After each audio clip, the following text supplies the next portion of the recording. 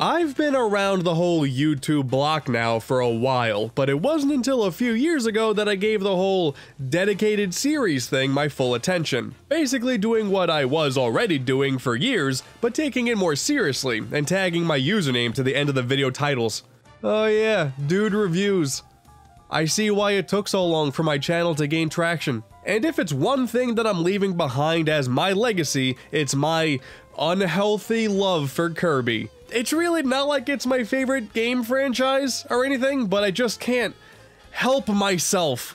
Of course though, this franchise is not just about video games. No, no, no. There has been one specific request that you have all been plaguing me with endlessly. Couldn't go a single video without getting at least 5 people asking for it, and well, it is now my 100th episode.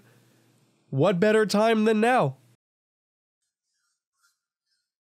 Yes, there is a Kirby anime. Let's talk about the Kirby anime. Kirby Right Back At Ya, or Hoshi no Kabi in Japan, was an anime that ran for a few years back in the early 2000s. The American name taken from that one thing that Kirby does when he inhales a thing, and then pff, it's back at ya. It's clever. The show played on multiple stations all over the world, but I was exposed to it through the lovely little nugget of Saturday morning cartoons, Foxbox. Good memories there. Do you remember when they made Pokemon, but with food? What a time that was. And as we all are pretty well aware, cartoons for Nintendo properties, let alone gaming in general, aren't a foreign concept. Of course, we had Mario and Zelda back in the late 80s, early 90s. There's Pokemon, that's the big one, and soon after Kirby, even F-Zero got its own anime. Not even Pikmin was safe from the animated cartoon treatment. So what do we have here? An entire series based off of the pink puffball? Yeah, I was on board from day one. As someone who clearly really likes the Kirby series and was about in middle school at the time, you tell me they're gonna do a cartoon with one of your favorite franchises and it's gonna play around Saturday mornings? Yeah, you could sign me up. There were a few different ways to check this show out over the years. There's a few DVDs that were released. Some episodes were actually included in the Wii's Kirby Dream Collection. A dedicated channel was released on Wii that showcased select episodes for a period of time, exclusive to Europe and Australia. And there was even the Nintendo Anime channel for 3DS. Also, this one exclusive to just Europe. Wow, this one just straight up had a bunch of animated shows on demand. Not even just Nintendo stuff. Weird. And when you go through the history of video game cartoons, this little tidbit will probably surprise you, but Kirby Right Back At Ya came in at 100 episodes. So yeah, that's a lot of Kirby. Now obviously here, I can't review this series as a whole in one video. It took me how long to get to 100 episodes of my own show? I shudder to think how long it would take to cover 100 episodes of another show. That's not gonna happen. Instead, what I've done here is I've picked out 3 episodes, all of which are the Japanese versions that have the English audio edited on top of it, before you ask any questions, and yeah, we'll just move on from there. So, no better place to start than with episode 1. I think you guys have waited long enough. Let's dive into Kirby Right Back At Ya. The series begins with a giant octopus monster eating an entire herd of sheep and spitting out the remains onto the sheep's herder. What? And then we got that iconic opening, man. Let me just say, I love this theme. It's just so damn catchy. You could have never seen a single episode of the show, but chances are, you still know this song by heart. Ooh, and that saxophone solo that pops in. Ooh, that's so good. People also forget that they made a very similar song for the commercial of Nightmare in Dreamland, which released around the same time.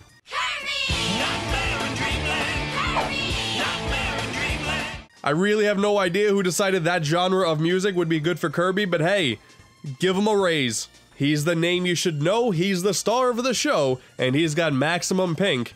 This intro is fantastic. Right back at ya! Yeah!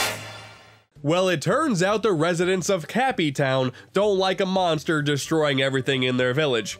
Can't blame them. And they're all voicing their complaints to the head office, that of King Dedede. You know, we kind of say the phrase King Dedede so often nowadays, I almost forget that actually means that he's in a position of power, with... Little fella wouldn't hurt a fly unless it was on the end of a fish hook. A voice I did not expect, I'll say that. And his second in command is a snail, Escargoon. What a terrible name, I love it. He is a character exclusive to the anime, though he did make a brief cameo in Kirby Mass Attack. Pretty crazy that one of the games actually acknowledged not only him, but the anime in general. Unsure of what to do, everyone consults the great sage Kabu for advice. Yeah, that one random enemy that would just like teleport once is basically a god now, keep up. He speaks of a prophecy that a star warrior named Kirby will come to save them. And like clockwork, hey, there he is. The good old pink marshmallow is here to save the day. And promptly, after not knowing what he is... Alright, this is as good a time as any to bring this up. What is with this animation style? Rather than just sticking to 2D drawings the whole time, the team decided to occasionally show off, shoehorning in 3D models. It just looks off and dates the animation more than it should. You could have at least gotten like the outline sizes the same. It just nothing meshes. But now Kirby has some brand new friends. There's Tiff and Tuff, as well as the duo of Fololo and Falala. Never really understood the name change here. I know Japanese people typically have trouble with the letter L, but why just replace one of the three? My name's Tiff. Name Tiff. Oh no. No. I do not want Kirby to speak English. The next few minutes consist of Dedede trying to kill Kirby, and the residents just coming to accept that our lovely Star Warrior likes to eat everything. I love him. It's Tiff. Hello? Excuse me, was that words? This is what I said, a king. Dude, what? Oh, is that who I think it is? Okay, what? Can we play that again real quick?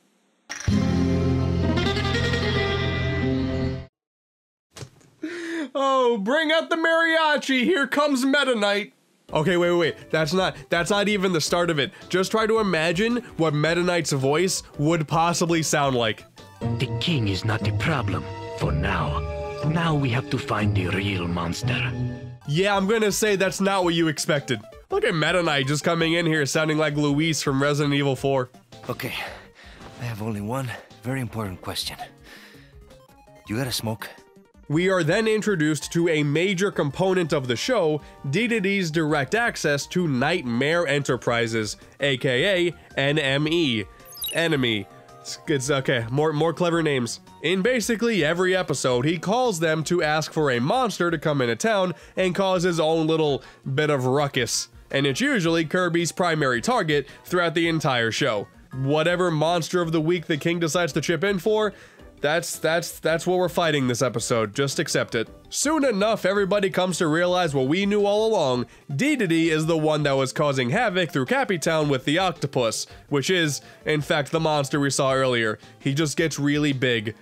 To the surprise of nobody, being the natural-born hero that he is, Kirby swoops in to stop the octopus before it causes too much destruction. With the grand power of Suck. This is also when we get to see Kirby's first ever transformation into Fire Kirby. The ability transformations are all treated like a pretty big deal in this show, which is pretty great, honestly, as opposed to in the games where the abilities are about as valuable as, oh, I just lost one, I guess I'll get another one, who cares. Thanks to his rideable warp star, Kirby spits a whole lot of fire in the monster's face, strong enough to send it flying away, and just like that, the day is saved. And with the idiot that King Dedede is destroying Kirby's ship, he now has permanent residence in Cappy Town, kickstarting all of the adventures that are to follow. Kirby. This is actually a really good first episode. Like, for a Kirby cartoon, it nails what it needs to. It shows us how he got where he is, what abilities he's capable of, and sort of an idea of what he's going to be able to tackle in the series to follow. So that's pretty good. It moves a little fast, I will say that much, but overall, that gets a good old okay sign from me. That's good stuff. Next up, let's take a look at what seems to be one of the fan favorite episodes, Waddle While You Work. In this episode, King Dedede has found himself in massive debt with NME, and their way to make up some of that money, sell off their seemingly endless supply of Waddle Dees. It's a pretty simple business structure, I think. You know, you pop out a Waddle Dee from one of these little vending machines, they come out and perform some odd jobs that you wouldn't want to do, and then some. Cleaning, driving, sorting mail. Something about this just seems a little weird, though. You got people just buying other living beings to perform jobs for you and working them constantly while you just sit there and reap the rewards. Is this an episode of a Kirby cartoon that talks about slavery? Okay.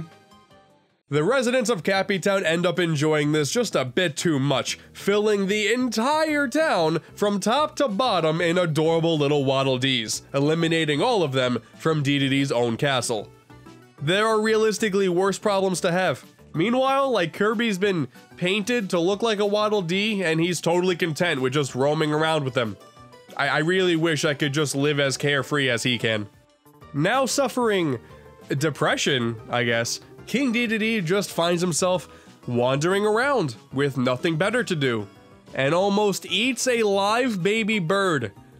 That's pretty messed up, but it turns out that that is one of the children of Dynablade. Wow, she's in the anime too. That's sick. Didn't see that coming. And thanks to Waddle Doo's simple call to arms, all of the Waddle Dees, and Kirby too, cause man, he just doesn't know any better, go out and try to stop Dynablade. But despite coming off as a bit of an idiot, this is where Kirby comes to shine with his Warp Star, saving the baby chick and returning it to its home. Ah, a family reunited. A happy ending.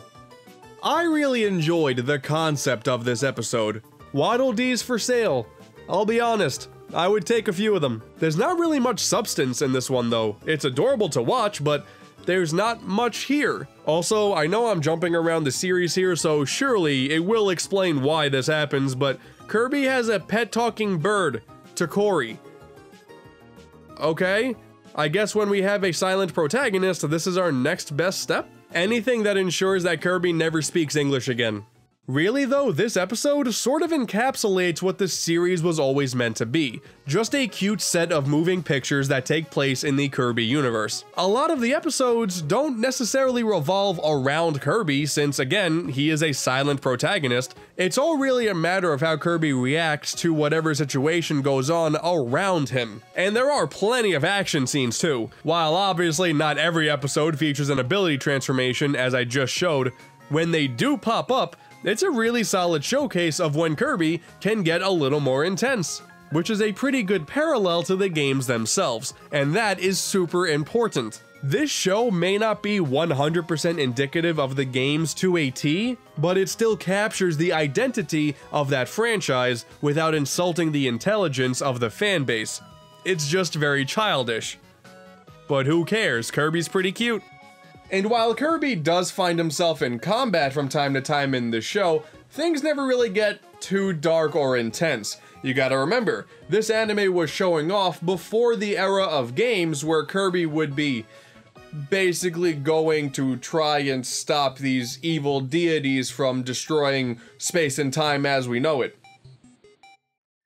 What is this franchise?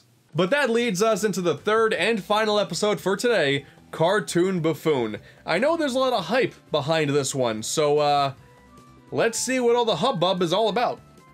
Alright, so the premise of this one is pretty simple. King Dedede wants to make his own animated TV show, and he wants to be the main character. So he hires the town residents to work on the cartoon, but it turns out they only have a few days to make the entire cartoon for the folks over at NME, and the residents are... oh, they're terrible. Animation takes time, King, and plenty of money. Oh, any animators out there? I think this show got a whole lot more relatable. I guess it's okay, as long as it's legal. Yeah, if we could keep this legal and not demonetized, that'd be great. Despite the king showing constant signs of being a total joke, everyone seems completely fine with working with him on this project, even including him in the production meetings. At least on the opposite side of him, we have Tiff here to make sure everyone is set straight. We're gonna draw a cartoon starring Kirby instead, clearly the better choice. We then cut to Tiff burning the midnight oil, trying to write a script. Oh god, now it's become relatable to me. The progression of this episode is actually kinda neat. It goes through a step-by-step process of making a full-fledged cartoon in an effort to teach those who think it's super easy. Or maybe it's like this weird deep thing where all the complaints that the characters are getting about the cartoon are the actual developers venting their frustrations about making the cartoon that they're making, about the cartoon process. This goes pretty deep, actually. Also, yeah, the residents can't draw themselves out of a paper bag. Oh no, the deadline is approaching! And without letting any of the staff know, DDD has gone ahead and replaced the entire cartoon with himself as the main character. How he found the time to do that, I have no idea. DDD, that's the name you should know. DDD, he's the king of the show. Okay, this is pretty amazing. I think it may take more effort to make an animation that's this bad than to try and make it good. I am nervous. I have never acted before. Don't worry, you'll be great. Thank you. That was the most genuine thank you ever. Oh man, that was adorable. This is kinda cool. It's like they recreate the first episode, but make Kirby the monster instead and DDD the hero. A lot of what they're showing is just the king and Escargoon talking. They really had like no idea.